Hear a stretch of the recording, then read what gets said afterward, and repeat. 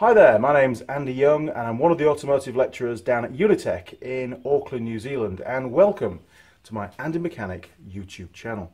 Now, we've got an old 1982 Honda XL500 came into the workshop, and this is one of the August tasks that I mentioned previously. On this particular video, we're going to be covering, removing and replacing the steering head bearings. Actually quite a common job on motorcycles. Dirt bikes, very regular, lots of contamination. Bikes that you pull wheelies on, yes, always changing the steering head bearings.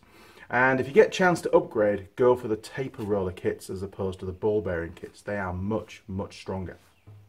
Okay, well I managed to get the parts that I needed pretty quickly. They were on the shelf, which did surprise me, although the guy was a little bit unsure whether they were going to be the right ones. So we'll have to wait and see. It is a changeover year, 1982 XL500s. The steering head bearings are supposedly a little bit different to the 1983 ones, so we won't really know until we pull the old ones out and compare them to what's in the new box.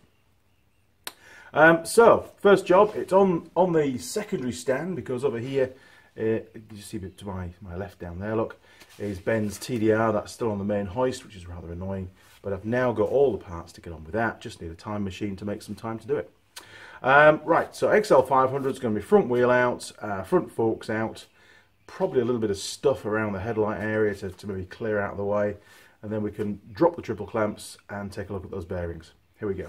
Right, first job then to remove the wheel. Quite simply, we've got a little clamp here, 4 bolts. Now a quick tip with these when you put them back in again, the clamp must touch at the top and the gap should be at the bottom.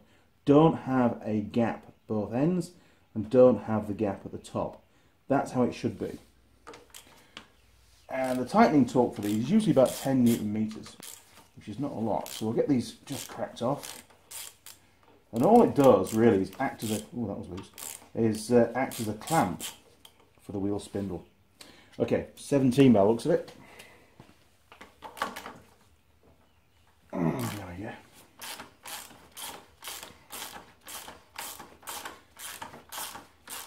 Years and years and years ago I had an old XL125, and then shortly after that I bought an XR200. That was fun. I blew it up. Yes, it sees the big end bearing on it. So I had the fun to fix it. Right, now all we should be able to do now is just withdraw that spindle. There we go.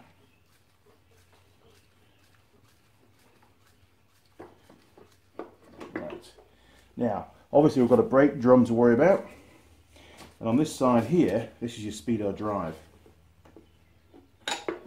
Shouldn't be too bad. There we go.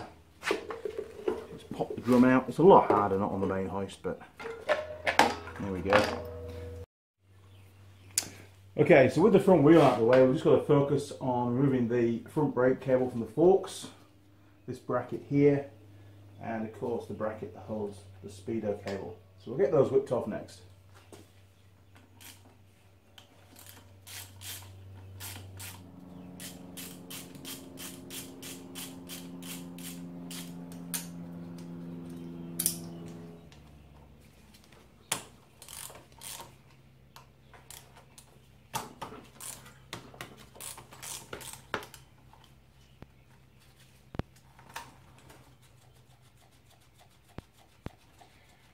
Pretty easy getting these forks out. Be quite interested to see what these bearings are like. I'm imagining some kind of carnage. This bike was involved in a frontal impact not too long ago. The car pulled out, the front wheel hit the car, T-boned the car basically, and the owner says that the steering head bearings have only started to be indexed since that impact. So it's going to be a bit hard to tell, to be honest, but we'll pull them apart and have a look, and obviously get it fixed. Right, get that taken off there. Super.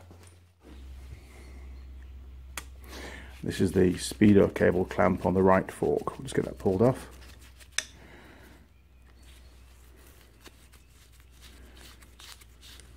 Good news is the fork seals are not leaking, which is another job that I have to do on that TDR. Okay, so the forks are pretty much ready to pull out. We've already undone these 2 bolts here to get that, that front brake cable retainer out of the way. We've got 2 more bolts up here to undo. Now these don't need to come all the way out. Got 2 here to slacken off and 2 at the top. And they're all 12mm spanner size.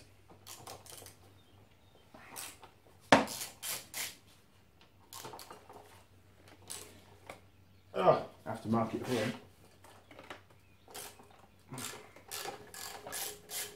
Great stuff. Now we're going to need to use a spanner for those, I think.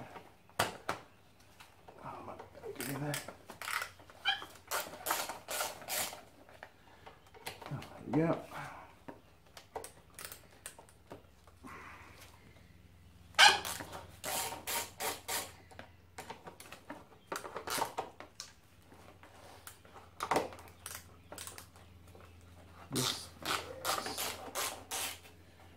Okay. That's easy enough. I think we'll get that headlight shroud taken out of the way next as well.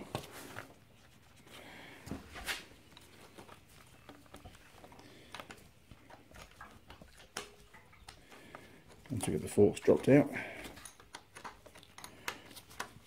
Great stuff. So make sure they're plenty slack enough, and then we should be able to wiggle the forks out.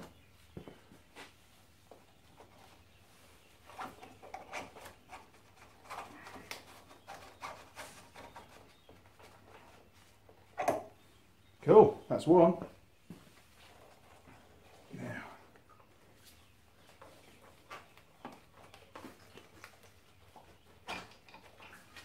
great stuff.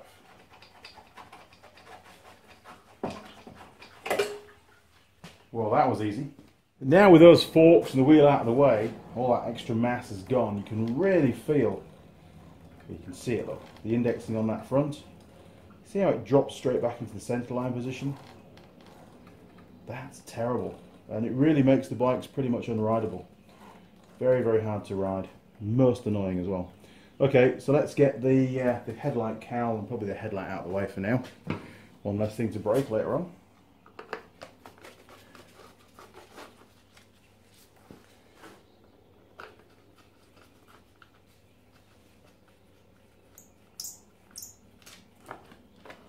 There we go. Okay, we're going to need and there's loads of aftermarket stuff on here. This isn't standard, and neither is the bracket that's holding it.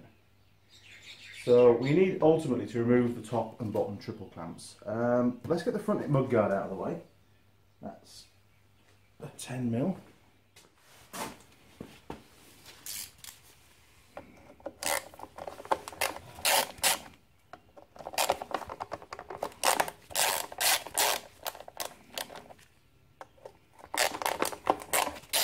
These are all really loose. Look at that.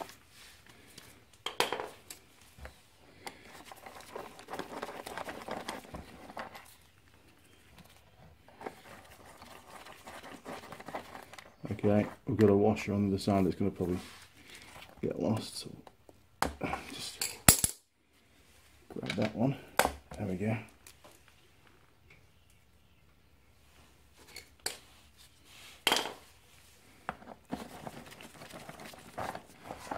One more to go.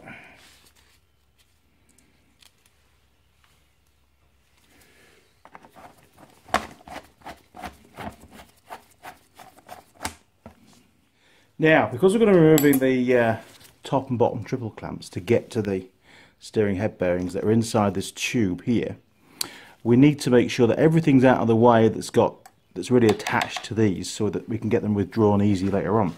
Because we're going to need to put them on the bench to do some work on them. So I'll just undo that little bracket there, look.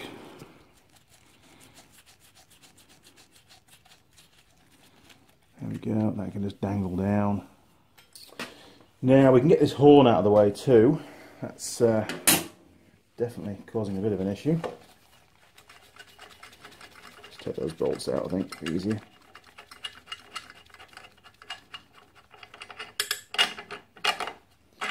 Okay, that's that one. And I might as well take that out while we're on. Now, with the horn, this is an aftermarket horn because the original one's still on the bike, so it's got two. We'll just unplug that and then we'll plug it back in later on. Okay, Honda's also got this nice big junction box thingy mounted, which is these two bolts here. So we can get rid of his old horn. That won't need to go back on again. It's obviously dodgy. So a 12 and a 10.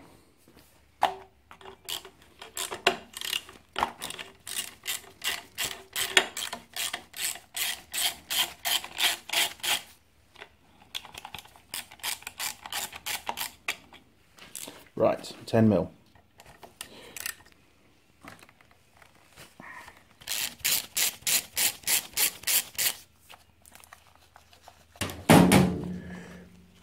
There we go. Cool, that's free. We've got a bit of a wire thing to worry about on our wiring harness, because this has got to come down, so that's going to cause that to move. It's very important when you're doing this kind of work to make sure you remember which of these cables go on either side. Yeah, the actual steering head. Because if you get them on the wrong side, man, it's a bit of a ball ache sometimes trying to get them sorted out. Oh, well done, Honda. What's going on here? I wonder if there's a plug in there. There might be. Let's have a quick look. It's obviously there for a reason.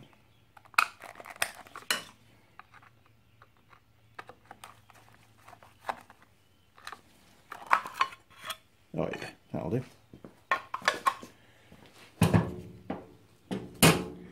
So we should... Oh no, it's just a breakout look, isn't it? Damn, okay. That might give us enough now to get round there. There we go. Okay, so remind me later on, that's got to come round to the front. Perfect. Okay, let's work at the top side now. Right, so we're going to have to remove the handlebars now off the top triple clamp. I need to make sure you cover the fuel tank in something that's going to protect it, because we're not going to unbolt and unscrew and detach all the cables and wires and stuff off the handlebars. That would be ridiculous. And oh, really cool. Spanner time.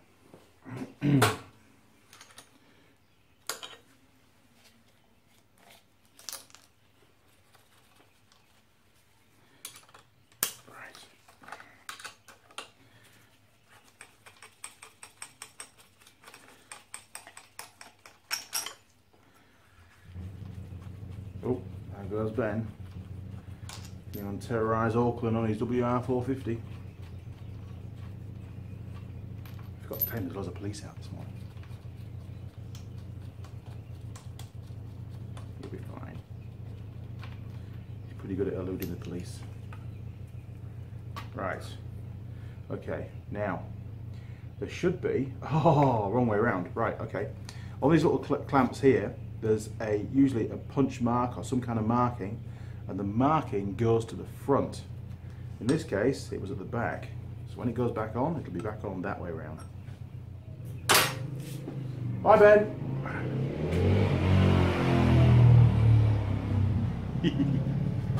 Okay, now handlebars. Now with all this extra stuff and all the cable ties, there's a lot of things in the way. Go, Ben. Right. Another way of doing this is, if you're in the garage, get a ratchet strap and suspend the handlebars from the roof. And I think in this circumstance, that's exactly what I'm going to do. Now, with the handlebars suspended, they're sort of out of the way. And so if you can suspend them, it's a really good idea, because it means you're not, you've got a lot more room to work, and it's not going to bang the tank, and there's no risk of chipping the paint.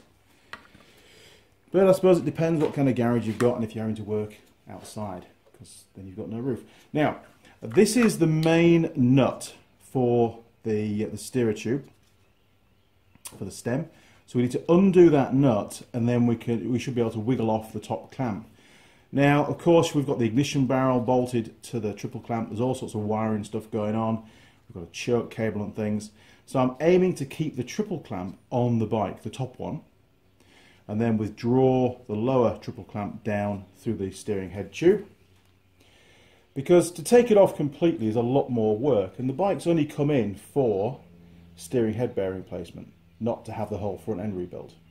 So fingers crossed we can get this cracked off, and we should be able to wiggle this around, have enough movement on the cables to get this off the stem and forwards on the bike. Right, here goes. Whoa, that was loose. Jeez, that was really loose.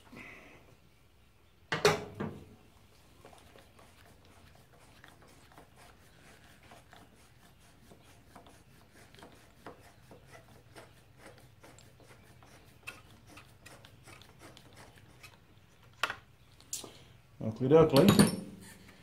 So that's the, I've got a bit of a grommet thing going on in there as well, look. So we'll get that out of the way. There's the nut. The washer. And now, there we go. Should be able to wiggle that off out of the way. Oh, perfect. Loads of room. I'll just pull the bike back a bit, I think. That'll naturally keep that rod out of the way for us. Super. Right, so next job, we've got a little bit of rubber there again. Take that off. And now we've got basically a lock nut, maybe two lock nuts. Let's have a look. Oh, just the one. Now, there should be a locking tab washer which you bend over on this particular style. You bend one of the tabs into one of those little square grooves. That's missing. Well, that's not a good start. We're going to need that. And what that does is it allows you to set the preload on the new bearings, and it's not going to move. You know, it's going to maintain that preload, because without the locking tab, things can move around. Okay, so all we need to do now is just remove the lower triple clamp from the bottom. And, oh, it's got taper rollers in it. That means it's been probably upgraded at some point in the past. These won't be the originals. Right, we'll stick that on the bench. We'll inspect that later. And to get the inner race out from the top, just put your finger in and we can pull that out. Now, of course, the bearings, this isn't just the bearing, there's an outer race as well, which is still in the steering head tube, and we need to get that out. And the standard policy is to use a long punch. Now, it just depends. I'll show you a picture down the tube to explain the next problem that you might have. Okay, so looking down the steerer head tube on the bike, you can see right at the top here, this is the outer race of the top bearing. And if we look down below, going under the bike, you can also see that there is the outer race of the lower bearing. Now the problem arises is, how do we get these out? And we're completely reliant on how much there's a difference in the diameter at the top of that bearing. Let me get a screwdriver to show you. Here we go. Okay, so we are completely reliant on the difference in diameter between the steerer head tube and the top of that race. That step is all we've got to put a punch on and punch it out. Now, some manufacturers, there is no step. The steerer head tube has a really big shoulder and it actually comes inboard of that race. That's worst case scenario, and if you've got that, then man, it is really hard, and quite often I'll just weld a bolt or a piece of steel across from one side of the race to the other, and then of course I've got something in the middle to whack on with a bit of tube. Sometimes they leave a notch for you, so you have a notch here and one at the front or one either side, so you can get your punch in again to contact that inner race and get it out. And in this case, we've got a little bit. It looks more than what we've actually got, because the steerer head tube recedes back just before the bearing. So there's not going to be much to go at. I have a really old pound through flat screwdriver that I use for this, which is really useful sometimes. Maybe that's going to work on this one. If you look further up the tube as well, again you'll see, let's try and get it to focus for you. There you go. You can actually see the top race. The top race, the shiny ring, that's the actual bearing race itself. That shouldn't be too hard to get out. But if we look from the top down to the bottom, you might see what I mean. Okay, so looking down from the top, oh, okay, so we've got a bit more exposed inner race at the front and the sides, but if you look, we've got basically hardly any exposed at the rear of that tube. So we're not going to be able to make contact with that bearing race at the back, just the sides and the front. Okay, that's a bit of an issue. Okay, let's give it a go, see what happens. Right, I think what we'll do first of all is get rid of this top race. That's probably going to give you a pretty good camera angle where you are there, so let me go and find some stuff. Right, okay, my apologies, you're going to get bashed around a bit because you're actually mounted to the fuel tank at the moment, but it does give you the best possible angle to see what's going on. Okay, we're going in. Now remember to wear your eye protection on this kind of stuff. And the idea is to try and get under that lip, best you can, and be able to punch the bearing out. Now, this actually has been pretty rounded over the years, but I might have to regrind it flat and get a sharp edge on it, we'll see. Otherwise, it's not going to actually get much of a purchase on that bearing. Now, okay, I'll give it a sharpen up. And you need something with a really good sort of flat surface so you can get right in there and get some purchase on that inner race.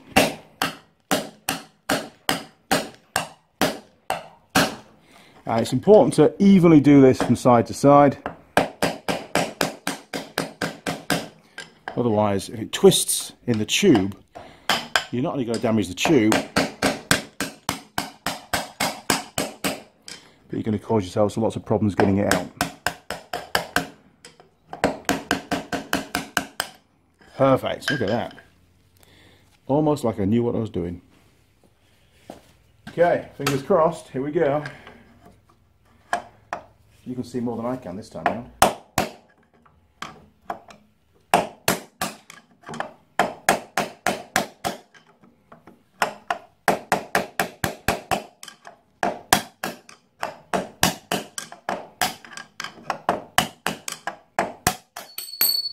Ta-da! Now, how are we doing? Yes, I'm back. Well, we've got the top inner race out and the top outer race out of the frame. That bit's done. And we've just pinged out the bottom outer race. That wasn't too hard. And the tools that I used for that was an old, old pound through screwdriver, because it's pound through, it's got a big metal, the actual shaft runs right through the handle to the end, and it's okay to be whacked with a hammer. And it even says it, look, shatterproof. Wasn't breakable proof though, was it? Because this big flat screwdriver years ago was about that long and it snapped. And that was me doing something stupid with it as usual. But it gave me a new tool. And this now is brilliant. Although it's getting shorter over the years, it's brilliant at removing steering head outer races. But you need to have the end of it nice and sharp with clean, sharp edges on it, so that when you punch in the bearing surface, it's got a flat edge to it, so it doesn't sort of bounce off. If these edges were all rounded, it gets ricocheted off. It just can't get a good purchase. So on a regular basis, I have to sharpen this up and make it a nice flat edge again, a 90-degree edge at the end. But we still have one race to get off, and that's that one. Now, there are special tools in the industry where we can put a proper bearing removing tool behind that bearing and it will help us to press it off. We can use pullers and all that kind of stuff. You won't have one of those. It's unlikely you'll have one. So I'm going to show you the way that you can do it without the special tools. You're going to need a grinder though, and a punch and a hammer. Oh, and talking of hammers, I didn't use a normal hammer when I was using the screwdriver. I used what I call my magic hammer, and it's a copper hide hammer. It's got hide at this end and copper at this end, and I find it gives a better sort of thud for removing bearings. Don't know the physics behind it, but it just seems to work really well. And it doesn't bounce as much because this is a really soft metal. You can see it's all, been bared back as I've been whacking stuff over the years. And I've had this hammer 20 years. It's doing really well, isn't it? And no, it's the same shaft and the same head. Right, let's get this in the vise and I'll show you what to do. Before I do that, it's a bit close, wasn't it? Sorry.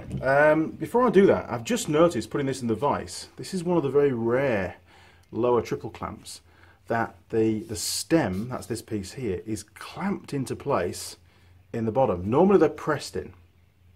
Once they're in for life. You can't take them out.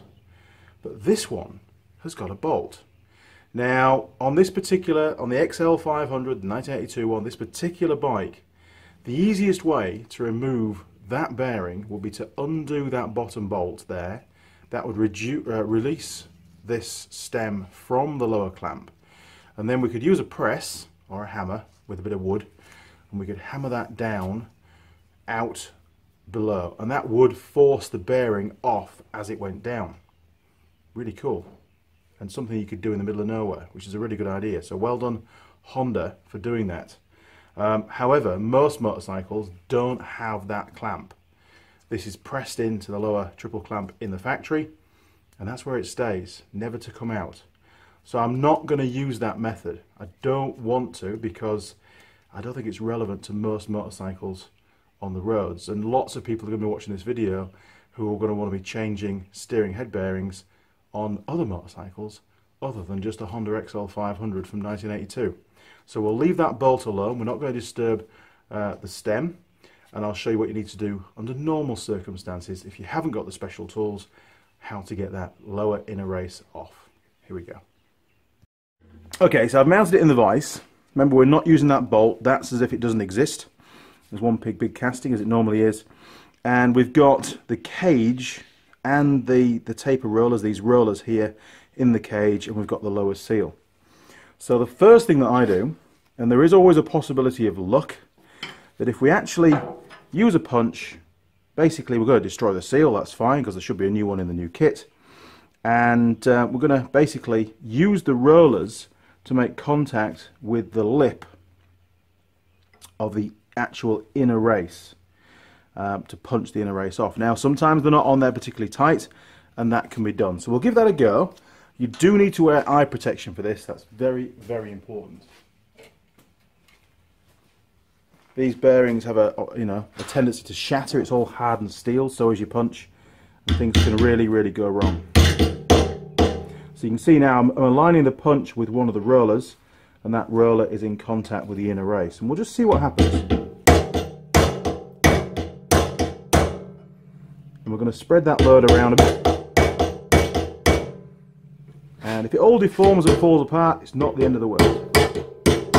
There we go. Okay, so all that's happened, which is usually the case, is the cage and the rollers have basically broken free.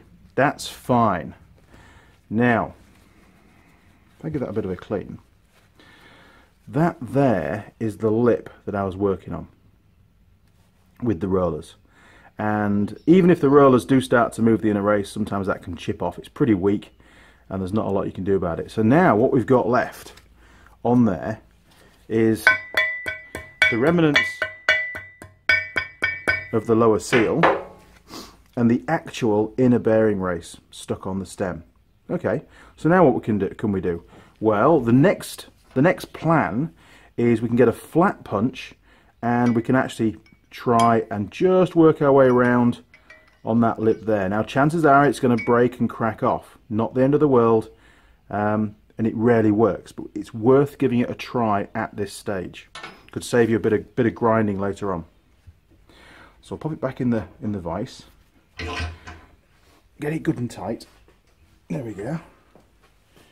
Now, again, lots of possibilities of very, very sharp metal flying around. So be careful. Oh, flat punch. Well, it's more of a chisel, but it will help spread the load a bit.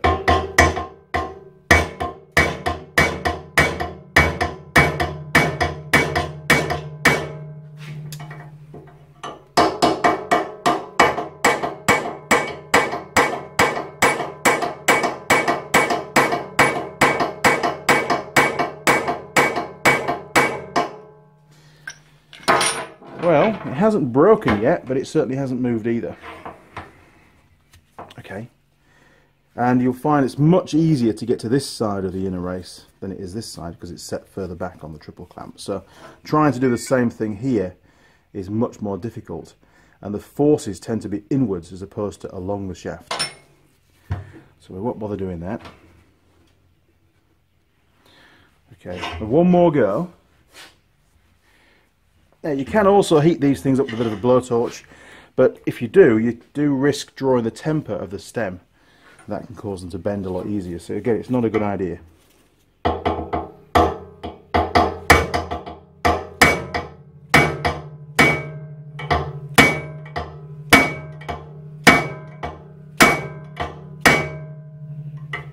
Now you can see now the bearing's just starting to tear, and that's going to break off very shortly. However, look at that. We've got some movement. Okay.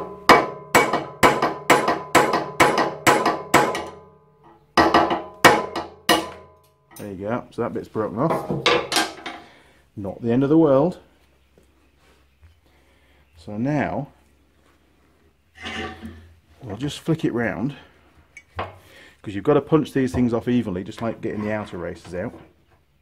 And we'll give it a go from this side. Now I know that the angle is far more acute, but we do need to give it a go.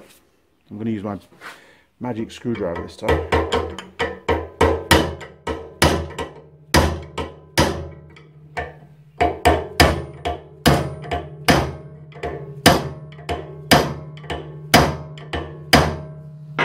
Okay, so I think it's pretty fair to say that has worked a bit, and now it's jammed in place. And usually it won't work at all. So what we now need to do, and this sounds really quite aggressive, but it's the way I do it, and it's the way we do it in the motorbike shop sometimes if we haven't got the right kind of gear or the gear won't fit the particular bike, is we get the grinder. And with the grinder, we're going to very carefully grind away at the bearing race. Now, under no circumstances do we want to damage the tube or the lower triple clamp. So this calls for some really accurate grinding, and I use, believe it or not, a slit disc, a partially damaged slit disc. I'm going to use a slit disc because even though these are designed for cutting, the amount of material we're taking out is very small.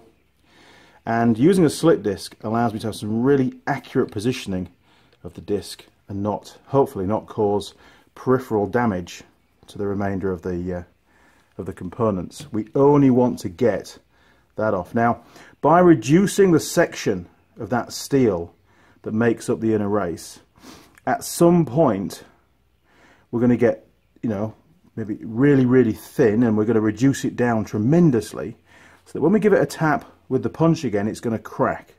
And when it cracks, it's going to lose tension on the stem and be really easy to punch off. So here we go. Let's give that a go.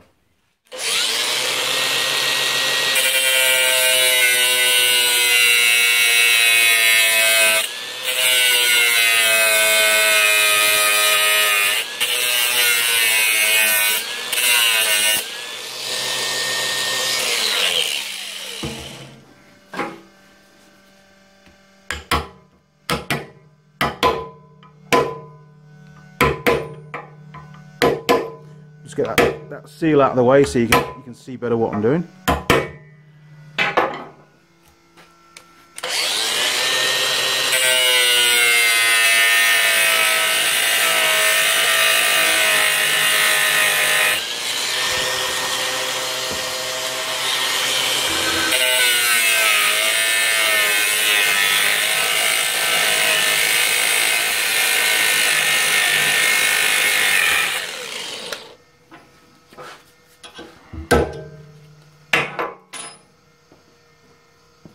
Right, so all I've done there is just initially get rid of that bottom lip. So now we're running on essentially a flat surface. I don't want to remove the lower seal. I could break that out of the way now, but it's actually going to help to protect the lower triple clamp. Now obviously I've gained, by punching the bearing away, I've gained 2 or 3 mil, and that's why this is all loose. But probably for you guys, that inner bearing is not going to move at all when you punch it upwards along the stem. So everything's going to be really, really close and tight. So be extra careful.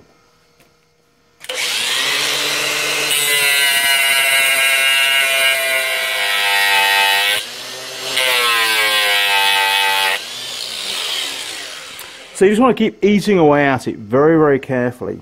And what we're going to start to see is as the section, the thickness of metal remaining, gets thinner and thinner, it's going to start to heat up. And as soon as you start to see bluing in the middle, that's a really good indication that you're very, very close to getting through. We don't want to go all the way through. That would be bad.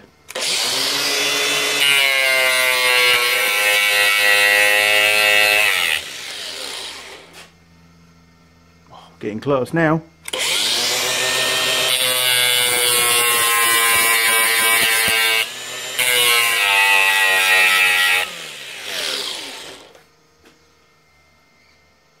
We are really close.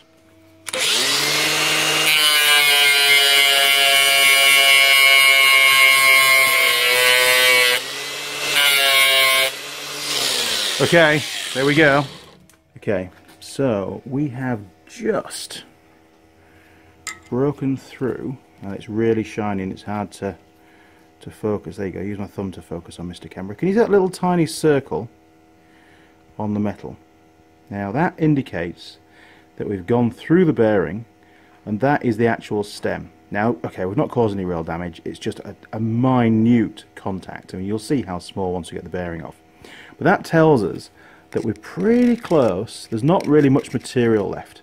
So it's worth, at this stage, to give it a punch. And I'll show you what I mean. Now, the aim was to never cut through all of the material of the bearing, the inner race. The aim is to reduce it right down. And now what we can do is get our punch, and we're just going to try and punch it, because we've got this nice big flat now. We can punch it so it rotates on the shaft. That's the idea. So we'll do that, and we'll see if we can get it to rotate. I'm just going to move the camera, I think. Okay, better swing. Right. So all you do is you hit either side with your punch. There you go, look, it just rotated. So that means it's got a lot less pressure on it now. Now if it's going to rotate, it's probably going to come off. So we'll just move it in the vise and get it set up for giving it a little punch off. Now, ideally what you want to happen is for the bearing to crack down the area that you've ground. And, you know, sure, you can always grind some more. You know exactly where to stop now because you've found that sort of the thickness point. Let's just cut that down a bit. There we go.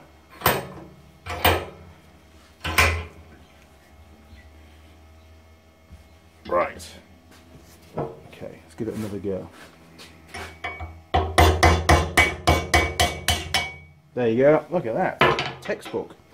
And you can see that the bearing now has cracked down where we've been grinding it. So there you go, a bit of a close-up for you. You can see the crack actually in the bearing, and they are really brittle. It's hardened steel. It doesn't take a lot for them just to split, and as soon as they split, they're nice and loose on the shaft. Here we go. So all I'll do now is just finish punching that off, and I'll show you what we've got left. Almost there.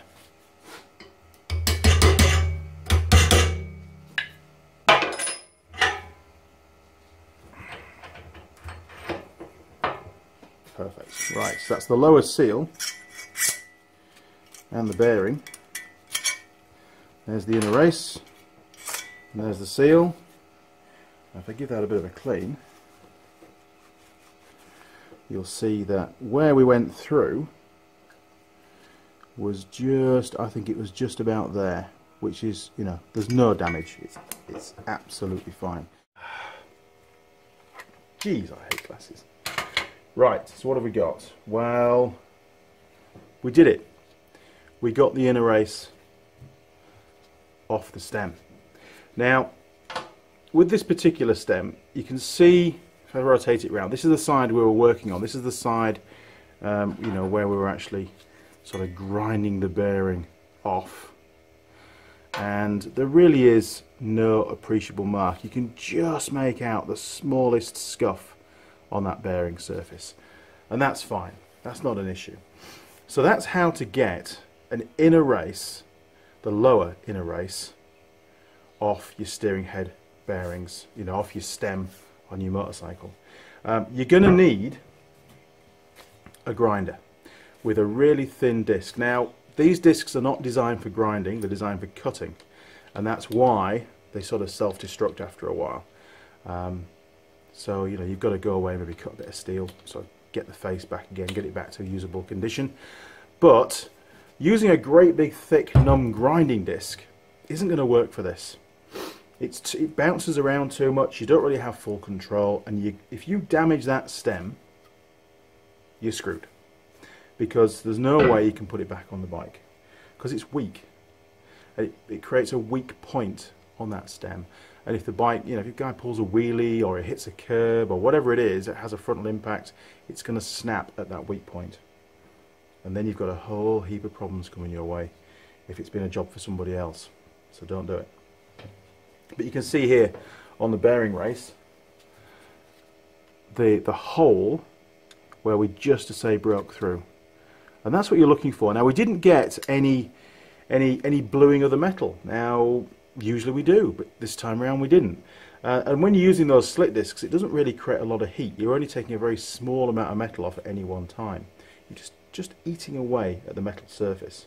And you can see, looking at the back, there was still a reasonable amount of metal left. So feel free to stop whenever you want and give it a whack with a punch. It might start to move. And if it does, you don't need to grind anymore. Okay, let's look at the new bearings and see if they're going to match the old ones.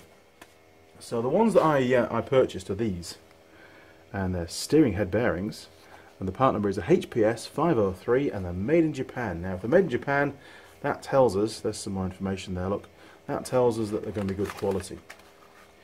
The problem is, they might be the wrong ones. Oh, there's your lower seal. Now, little trick, put the lower seal on the stem, put it on the stem right now, because if you forget to fit that later on, I've done it before, you're screwed. So lower seal on the stem, done. You won't forget it now. And we've got the two bearings in the bag, so let's see if the bearing numbers are going to match. Now, the top bearing, I think they're both the same size. We've got the bearing number on there. I know you guys may be able to see, but you usually have a bearing number etched on the bearing. If it's a really cheap Chinese bearing, it might not have any numbers on it at all. So buy good quality ones. Now this is a 3200. 3200. Okay, so what have we got in the bag? The old ones are 3200. I'm hoping. Yeah, we're on. Okay, 3200 is the new bearing, and taper rollers. Perfect. So, is the other one a 3200? That's the question. If it is, then we're going to be okay. And it means I can finish the job.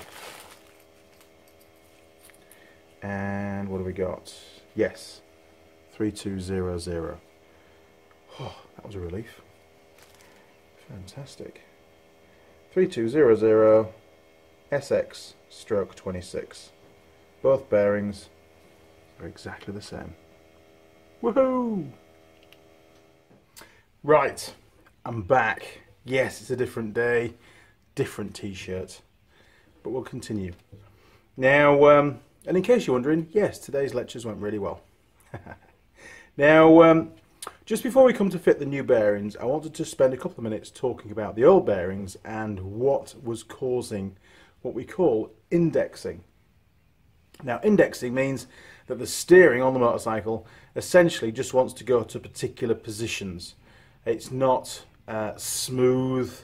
It just wants to jump to certain angular points in its sweep, so to speak. And you could see very clearly on the early footage that it wanted to go straight ahead. If we moved it a couple of degrees from straight ahead, let go of the handlebars, it would then jump back to the straight ahead position. And it's all to do with the steering head bearings and essentially the races in those bearings. Now, this is one of the outer races, and pretty sure this is off the bottom one. And they're both the same bearing, so. But if you look in there, and it's going to be really hard for you to see, Oh, there you go, look. There's sort of some really irregular markings in there. It's not going to focus, but anyway, okay. Maybe I know what we'll do. Look at it differently. Let's get the 10 tools mat on the job. Okay, so first off, you can see on that bearing race, there's, you know, a number of sort of irregular markings. Now that kind of stuff is caused by rusting of the bearing, and now that will make it rough, but it's not going to cause indexing, but it'll make it rough. Now this is the other race, and immediately you can see lines. We've got a line that runs up there, and another one that runs up there, and another one that runs up there. And if this indexing had been caused by an impact, so the bike hitting a car, then there would only be lines around a proportion of the bearing race. But as you can see here, we've got lines all the way around. There you go, look, through the entire duration. We've also got, on the same bearing, quite a bit of rusting going on as well.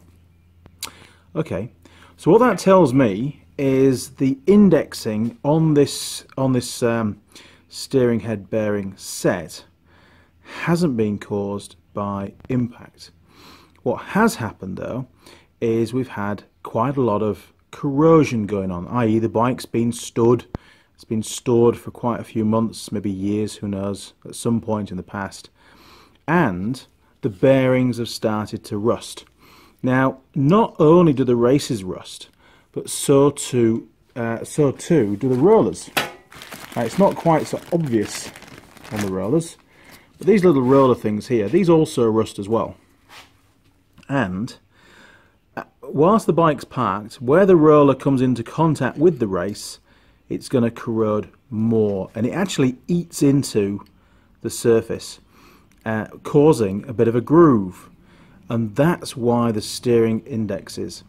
So when you turn the bars, basically that roller bearing there wants to be in the groove, and the one next to it wants to be in its groove. So only until the roller runs around to the next groove does it then index again.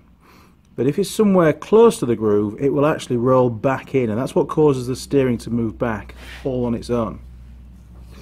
So we've got quite a good example of a corroded race, corrosion causing problems to bearings, but also on the same bearing we've got these grooves that we call indexing. Now on the inner race, what have we got? Well, this was the low one. This is the one that we ground, and it's not too bad. I mean, there's... Oh, there you go. Look, yeah, looking at it not through the camera, we've actually got quite a lot of damage to the surface. And maybe you can hear that with the screwdriver.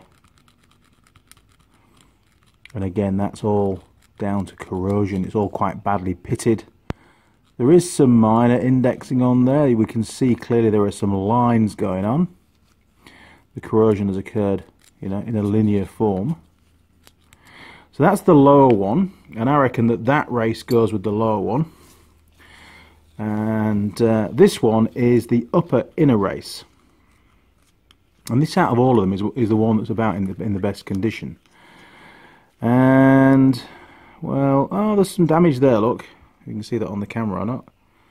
Let's see if we can get it to focus for you. There you go. So there is some damage again on the race there. It's irregular damage, so it's not caused by the roller itself. That's caused just by corrosion, just water getting onto the bearing surface and standing there for a long period of time. And if you look around here, you can see some discoloration on the actual edge of the bearing as well, which again is an indication that it's been rusty at some point. So that's my verdict. These bearings essentially have become damaged because they've been wet, and the water has caused erosion to certain points around the bearing surface, and it tends to be concentrated where the little rollers are at that time making contact with the bearing surface. And this indexing hasn't been caused by a vehicle impact, you know, a crash, basically. Okay, so there you go, bit of an insight for you. Okay, so what's next? Well, I'll tell you what's next. We've got to fit the new bearings, haven't we? So we've got the new bearings just here, look, top and bottom races. But when they come in the packet, listen to that. They're bone dry. That's no good. You know, we need that to be full of grease. So we've got to pack the bearings, or at least pack the inner race and the rollers and everything. And then we can fit also the outer races back into the steerer tube on the bike. Then we can start to reassemble. I mean, to give you an idea, that's what a race should look like. You know, smooth and shiny and no pitting on it and no indexing or anything like that. And once these are in and they've got the preload on, you'll see just how smooth that steering will be. It makes a huge difference to handling of a bike. It makes it much nicer to ride when the steering head bearings are good. And for any kind of experienced rider, the minute you get on a bike that's got, you know, something wrong with the steering head bearings, whether they've been tightened up too much, or whether they were indexing, or whether they're corroded, or they're too loose, whatever it is, you know pretty quickly that there's something wrong. Right, so I don't need to show you how to pack these with grease. I'm pretty sure you can work it out. I'm going to pack up these with grease, and so what we'll do now on camera is we'll move on and we'll fit these outer races into the bike. Here we go. Right, now the critical part of fitting these bearing races is that first of all you put them in the right way up. I have come across people that have put them in that way with the small diameter of the race outwards, and that is really, really bad because you'll never get them out again. Plus, of course, they won't work. So make sure that the taper is going down towards the inside of the tube. So the larger diameter is facing you and the smaller diameter is on the inside. Or if you're really not sure, then the numbers downwards for the top race. Okay, so we're just going to pop that onto there, and hopefully you're not going to get too bashed with a hammer. And we're just going to basically work our way around. Now don't forget your eye protection again with this one. And you've got to put the bearing in nice and evenly.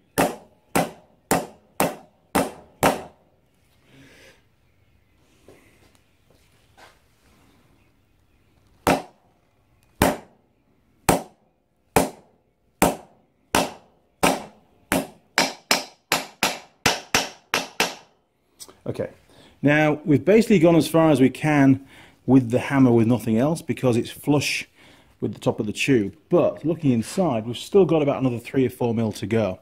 So I'm going to see if I can find a socket that's going to fit nicely on top of there. So I've managed to find, in this case, what the hell is it, a Draper inch by 5/16, inch and 5/16 socket, and the outer diameter is a fraction smaller than the outside diameter of the bearing, which means it's not going to get trapped in the steerer tube. Okay, so we can just continue to tap that in.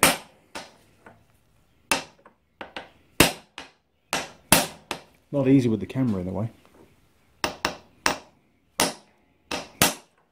I might have to move you. In fact, I think I might have to move you. I can see things going tragically wrong. Now, if you don't happen to have a socket the right size, then you can always use a soft punch. You know, a copper punch or a brass punch, ideally, so you're not going to damage the bearing surface. But we still need to go a little bit further down. So I'm going to move you now so I can hit it properly. Okay.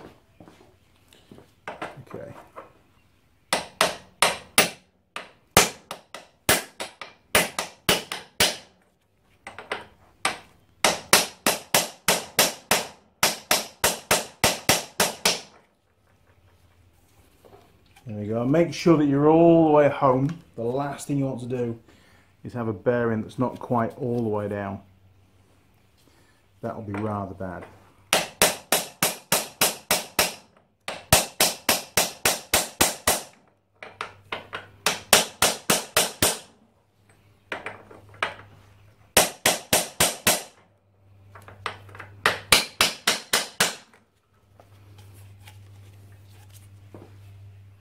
Great stuff. Okay, that's the top race all the way in. Just the bottom I want to do now. Okay, so same again. It should be the taper outwards, so the small diameter towards the inside and the larger diameter to the outside. That is really, really important.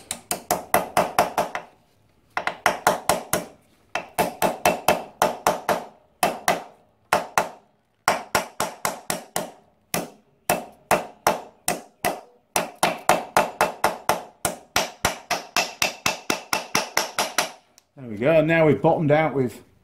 We're sort of flush now with the bottom of the tube. We've still got about another 3mm to go. So I'll go and get my socket again. Okay. Now, some main manufacturers will have what's called a bearing installer, which has the same taper as the bearing, and it's exactly the right size for the job. Unfortunately, most of us mere mortals don't have that kind of stuff.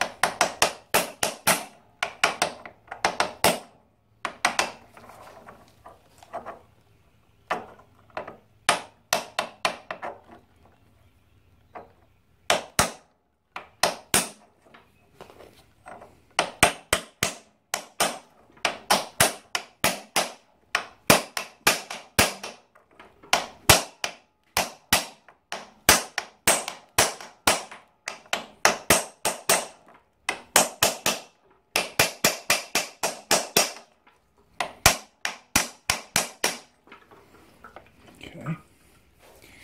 Well, I think we're about there. I'll have one more quick check around, make sure we're nice and tight. When you get a good solid ring, you know you're in the right place. You know it's all the way home.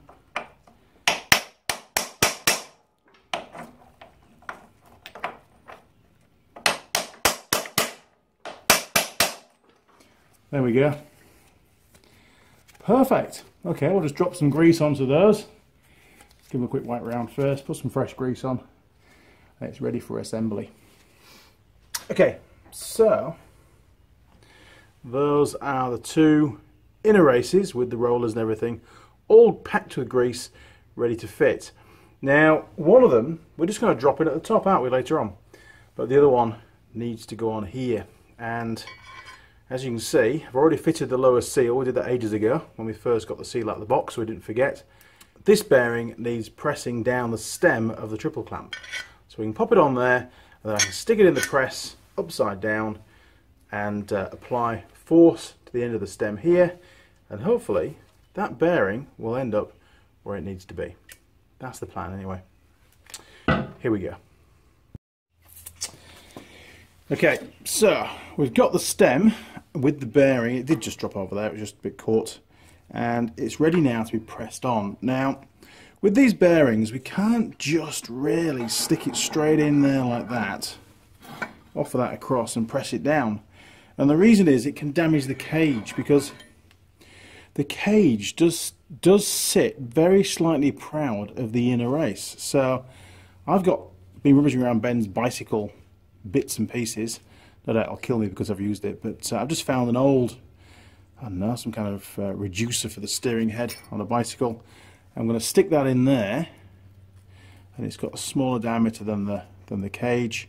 So when I press it on, the force will be straight onto the inner race and not onto the cage of the bearing, and hopefully that will help to protect it.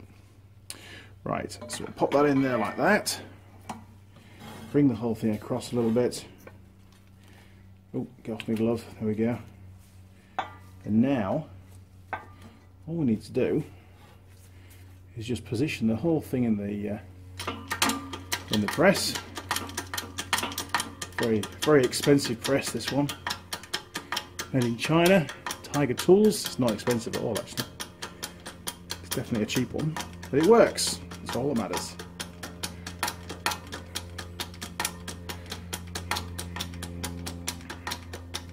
And you sort of only really get one chance at this, because you know what it's like to get the bearing off, and you tend to mutilate it doing that. So we'll just get everything sort of, there we go, a bit of a fine tune, moving things around, and then we can start to apply some pressure.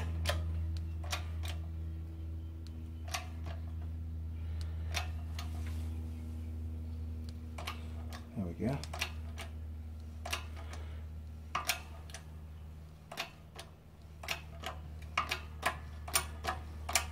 Excellent. Just make sure you, there we go, we're all the way down. Perfect.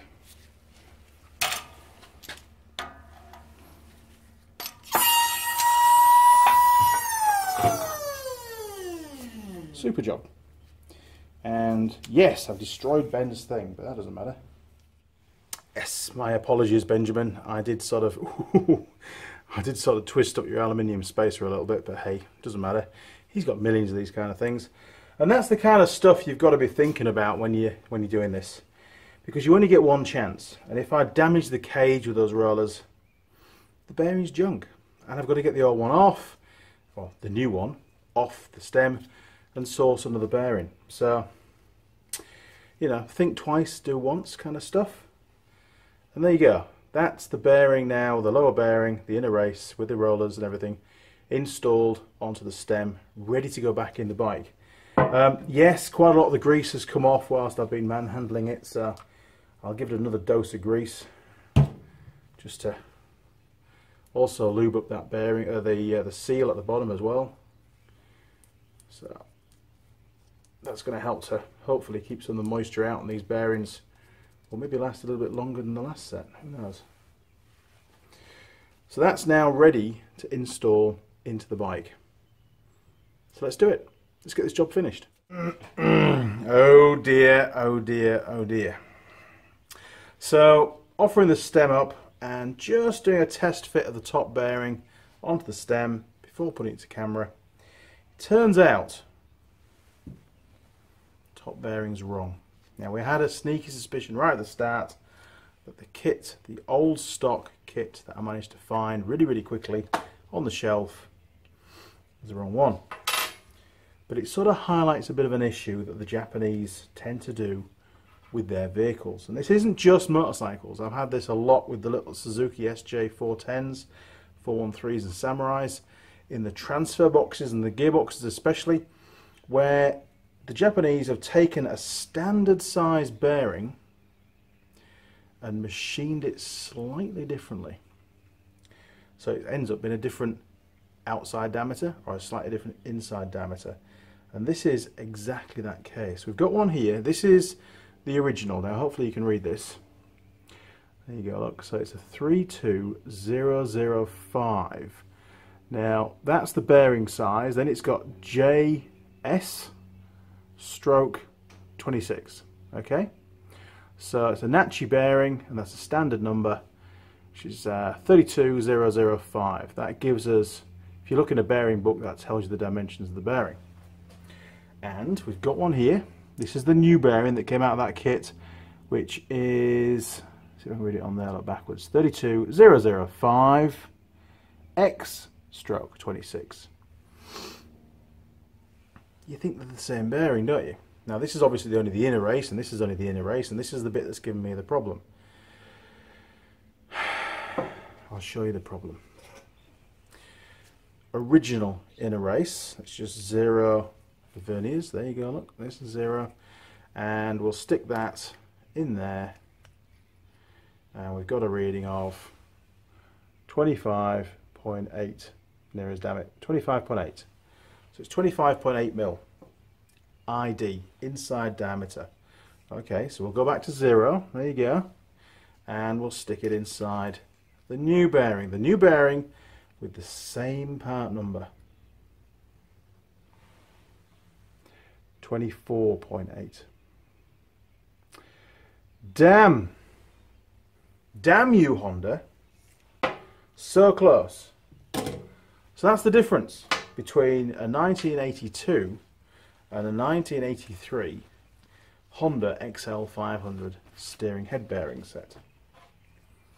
One's a little bit different to what it says on the bearing. So I'm going to have to now go to my bearing supplier and see if he can source me the right size top bearing, one with a 24.8 ID rather than a 25.8 ID. Crap. Oh well, I'll get that sorted out and I'll come back to you and we'll finish the job. See you later.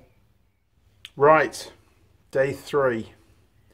we now have the correct bearing for the top. So I've popped the old outer, or the newer outer race out, installed the second new outer race, and now we have the correct inner race with the correct inside diameter of 25.8 mil. That was a mission finding that, believe me.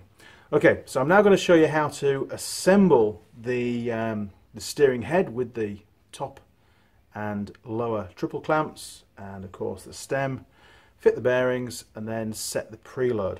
Now the one thing I won't be able to do on this video is to actually bend over the locking tab because it's missing. I've still got that on order. That will be here for another couple of weeks, unfortunately. So hey, I'll show you what to do, but I can't actually physically do it because I haven't got the part. Go away, fly. Right, grab your lower triple clamp and we'll just slide that up through the steerer tube and hold that in position. Get your inner race for the top, slide that down, grab the little adjuster nut, spin that on there. Here we go, that's better. Okay, spin that onto the threads. Come on threads, you can do this. Just make sure that there's no wires and bits and pieces trapped between the lower triple clamp and the frame.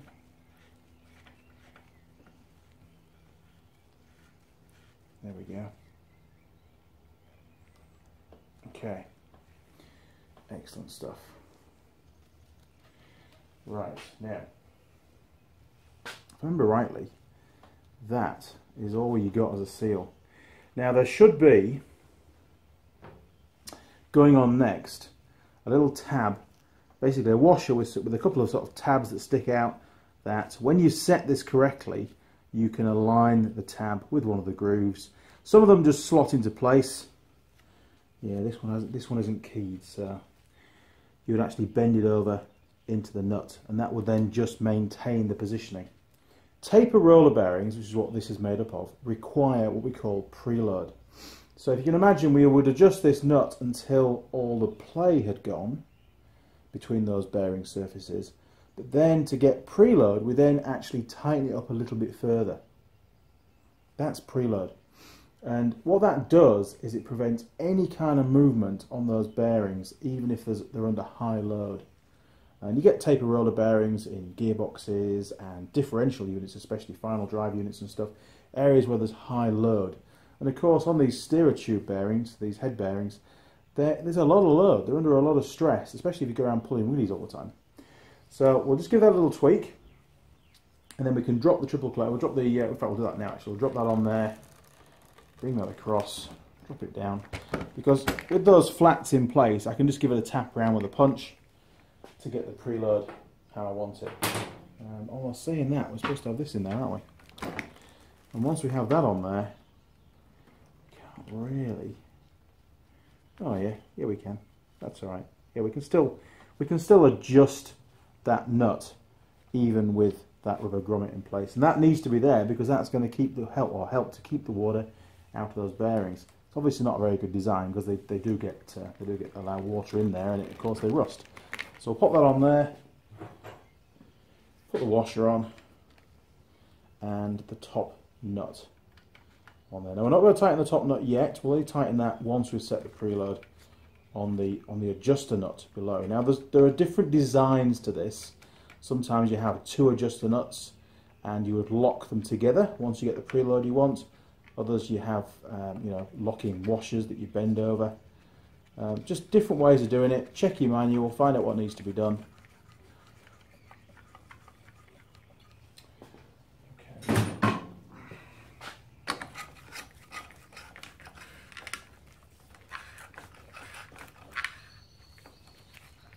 Right. Okay. So we've got the two triple clamps in place, the lower triple clamp and the top triple clamp, and it's all assembled but loosely. Yes, we've got rid of all the play, but there's currently no preload. Now really, to do the preload properly, we need to reinstall the forks. So I'll do that now.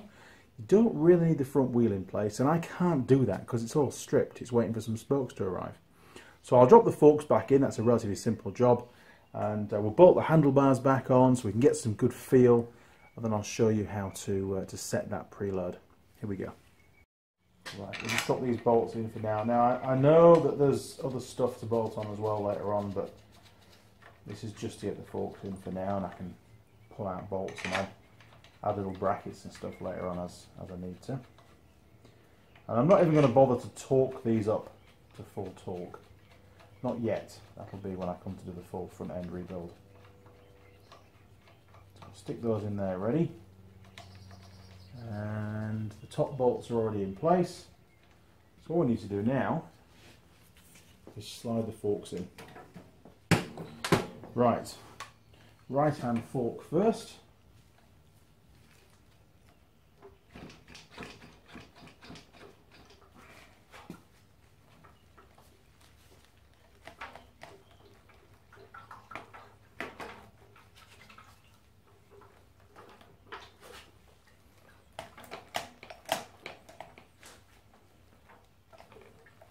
And you'll see some telltale marks, some dirt lines on the forks as to where they were before. A bit higher yet though, I think.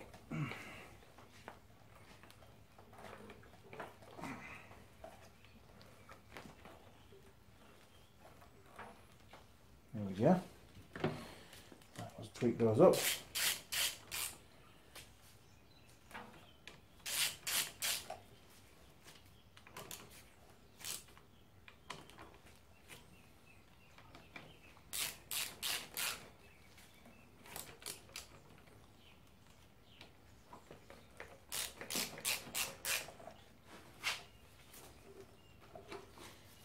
Okay. Left hand fork. Now let's not forget that wiring harness has to go under there. There we go. Nearly forgot, didn't we?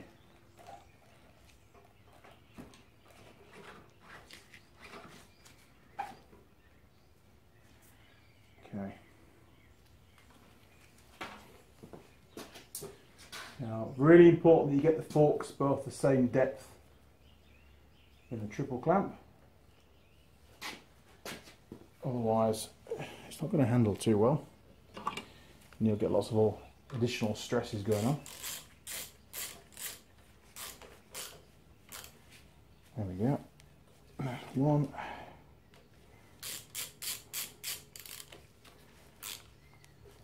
Two.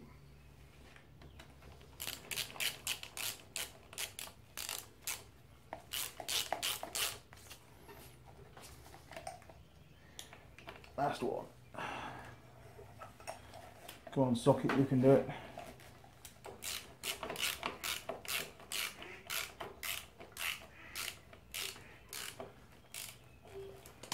Maybe a spanner for that one.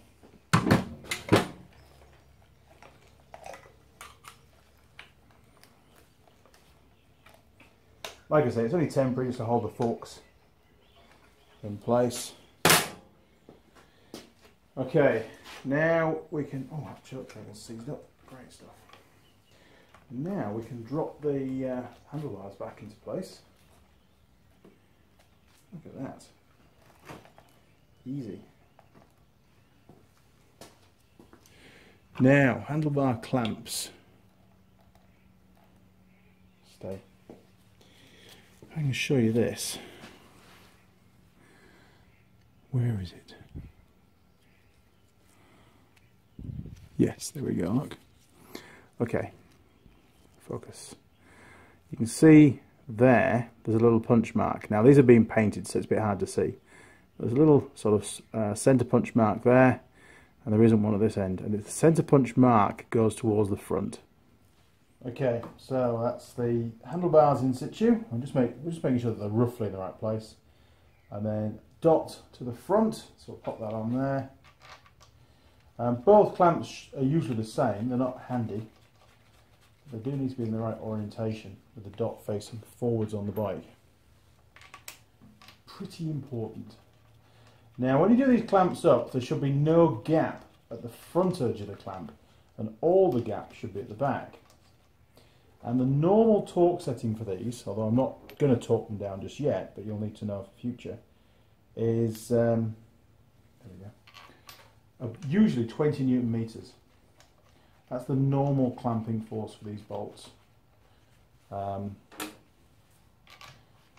it's not gospel. So again, you should check with your workshop manual just to be sure. Okay, like I said, I'm just going to tweak these up, and we're not torquing them. I'm not even going to bother using a ratchet. I just want it, you know, not to move around. That's all I'm doing it for. But the reason why I'm fitting the bars is if you try and set the preload without the bars, you inherently set it way too low. You need the bars there because they change the leverage effect that you have on that bearing set. Okay, so at the moment, when I turn the bars, they're pretty free. Remember, these are brand new bearings. If we were fitting the old bearings back in and we just re-grease them or clean them up, then that kind of preload is about right. Where there's really, you know, because they're not going to bed in anymore, but the new bearings bed in, so you need to put slightly more preload on them when they're new, so that once they've worn in, they've still got a little bit of preload left. Right, so to adjust it then, all we need to do is tap that adjuster around there with a punch. And to tighten the preload, we'd turn the nut clockwise. So that's round in this direction. And that should add preload and essentially bring the two inner races closer together. You don't normally have to do very much to increase the preload. Right, let's try that. Oh, that feels a lot better.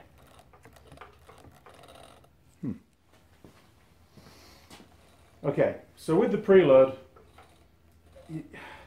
I mean, first of all the notchiness has gone away. There's no indexing because they're all new bearings.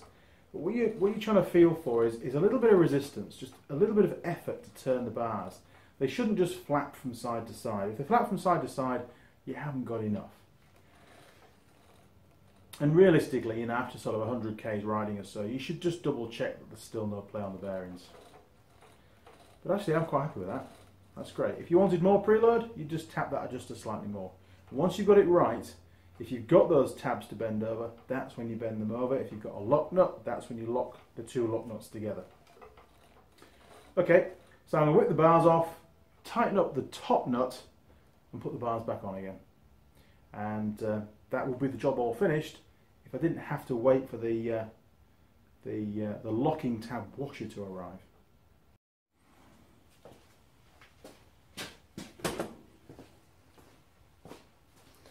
Okay, so now we've got the preload set to how we want it. We're just going to whip those bars off again,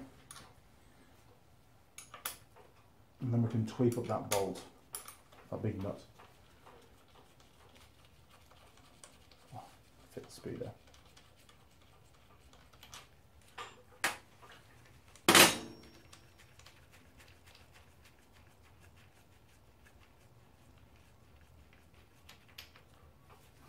Great stuff. And we should be able to hold the bars out of the way again with our magic bungees. Okay, just be aware that when you tighten up the last nut, the top nut, it will actually increase preload a fraction more. What it does is basically pushes the adjuster nut down on the threads and applies slightly more pressure to those inner races. Now you have to have the forks installed, otherwise you won't align the top and the bottom yokes, the triple clamps correctly.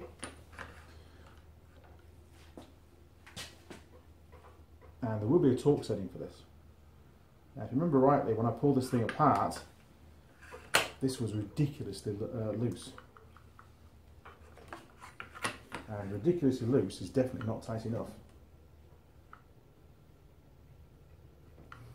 There we go. Okay, now that's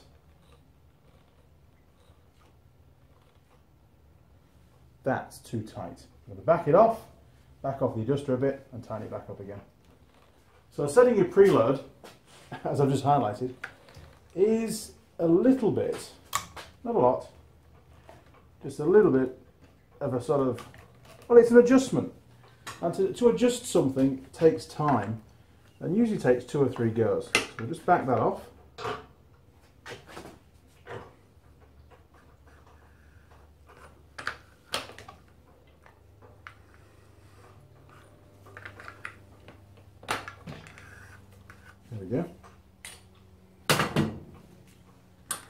Perfect. We're going to have a punch. Now this time I'm going to punch it round anti-clockwise, and that's going to remove some of the preload. I've probably did it about 10 degrees, that's all.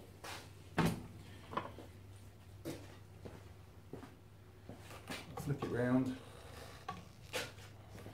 and now there we go. We can tweak it back up again.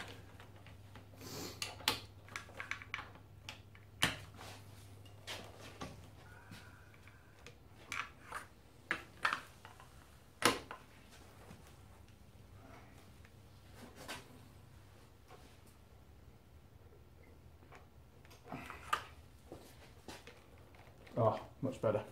Okay, so bars, oh, rubber grommet. That goes in there. For the fuel line to go in, the breather pipe. Cool. Now we can stick the bars back on.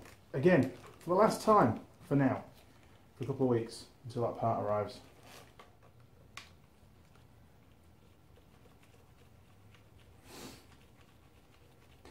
Now, in your workshop manual, measuring the preload of that bearing set, you would normally do using some kind of spring balance or scales that can measure the amount of force it takes to start them to rotate. So there will be specs for that preload. Do I have them? No. Will you have them? Probably not. If you don't have them, do it like this. If you do have them, then you'll do it better than me. Usually I do, but on this particular bike being a Honda, I just don't have those specs. Now remember, when tightening these up, always tighten the front ones up first. There should be no gap at the front. Oh, hang on, we've missed something out. We've missed the aftermarket bracket for the speedo. Let's stick that on. There we go. Lovely jubbly. Look at that. That definitely wasn't a bracket made by Orange County Choppers, was it? No. Okay. Like I said before, these need to be torqued, and normally 20 Newton meters. And you can even put thread lock on these bolts if you want. You really don't want them coming undone. Now, let's just double check we're in the right place with the bars before we tweak that up.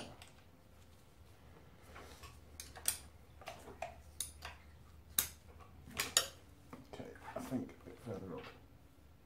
Yes, there we go. Okay.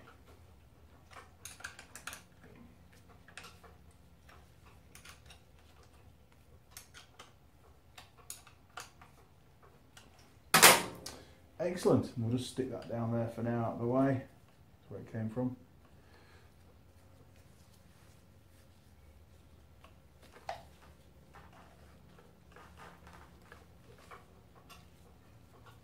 Good job. Yeah, so there is a slight loading on those bearings. It's not excessively tight. You know, you don't want it. If it's too tight, you'll soon know when you start to ride. But you've also got to be aware that they take a few Ks to bed in, and everything will start to free off. So you don't want them too slack at the start. So there you go. That's how to replace steering head bearings on a motorcycle, on most motorcycles. Obviously there's going to be a few out there that are just a little bit different. And what would I do differently? Well, it would be a really great idea to get the right bearings to start off with, because that's taken me 3 days to finish this video. Damn, got lots more to do too. What else would I do differently? Well, maybe I could try and find the specs to work out what the preload should be. But I've done it that way for years and years and years and never really had any problems. It's about right. It's how I believe it should be. And most of the time, people don't have the specs available. And if they do have the specs, they haven't got a spring balance to measure it. So it sort of becomes pointless, doesn't it? But I have shown you how to strip the front end of the bike down, how to remove the old bearings, especially the one off the stem. That's a bit of a skill in itself. And how to get the outer races out of that steerer tube. Yeah, the headset, the tube in the frame, call it what you like. And then how to fit the new outer races, how to fit the inner race onto the stem using a press. Now, if you haven't got a press, don't panic. Just find a piece of steel tube that snugly slides over the stem and onto the inner race, the bearing, and you can just rest the whole thing on a block of wood and just give it a tap down with your magic hammer. You know, it shouldn't be an issue. And that's how I used to do them before I bought a press. And not many people have presses, so, you know, sort of the way it is. But just take care and remember to fit that lower seal first before you put the bearing on. Now, I know one or two of you will forget that and you'll go, oh, he told us 3 times. Yes, I have forgotten it in the past as well. Such is life. Well, there you go. I hope you found the video helpful. If you've got any questions or comments, do leave them down the bottom and I'll do my very best to get back to you as soon as I possibly can. Now, if you'd like to subscribe, and more the merrier, we're nearly at 250 subscribers, which is fantastic. Really, really chuffed with that. Who knows, we might make 500 subscribers in the first year. That will be great. If you do subscribe, why not click on the little gear symbol next to it and turn on notifications, and that way you'll receive an email from YouTube as and when I upload any new videos. Now, of course, you don't have to watch them. If they're not appealing to you, just ignore it. Just delete the email and forget all about the fact that I exist. But if, you know, the off chance you might find, hey, I always wanted to know how to do that, then you can watch the video and maybe, just maybe, I can teach you something. Maybe. Maybe not. Maybe you could teach me something. Stick it on a comment. Let me know, because I'm always learning too, and that's what life's all about.